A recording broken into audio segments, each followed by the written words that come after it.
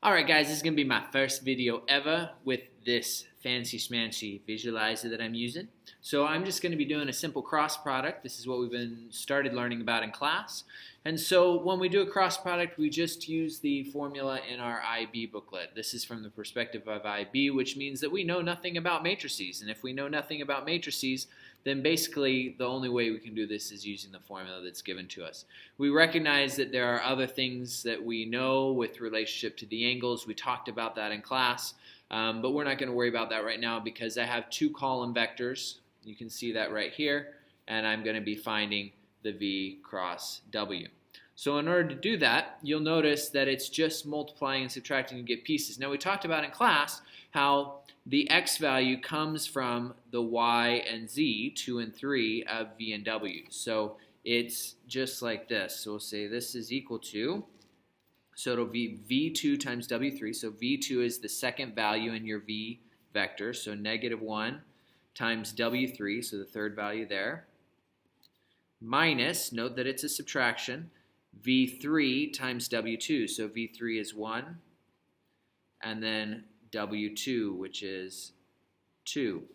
All right. Now, hopefully you recognize that this is just a cross. It's -1 times 5, and then it's 1 times 2. So the one here going down from v to w is the one that comes before the minus sign, and then one going up from left to right is the one that's on the right-hand side.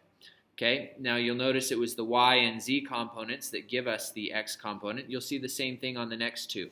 Okay, so next we have v3 and w1.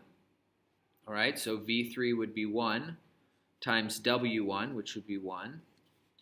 And then minus v1, which was 2, times w3, which was 5. Now the same pattern happens. It would go from 1 down. Since I don't have anything there, then I just copy the matrix over again, the vector over again, so you'll see it's from 1 to 1 down. And then the other one was 2, 5, because that was from 2 up to 5. And again, I'm not using the y values, okay?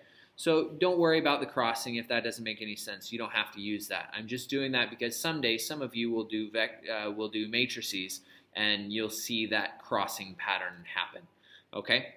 Next, we're going to move on to the z value, which would be v1 times w2 minus v2, which is -1, times w1, which is 1.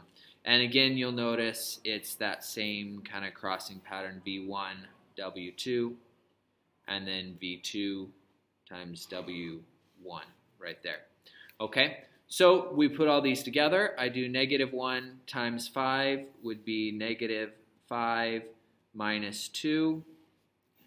I get 1 minus 10, and I get 4 plus 1. So my final vector will be -7, -9, and 5.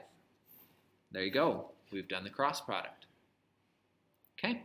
Now, go on to the next video and I'll explain maybe why we would even care.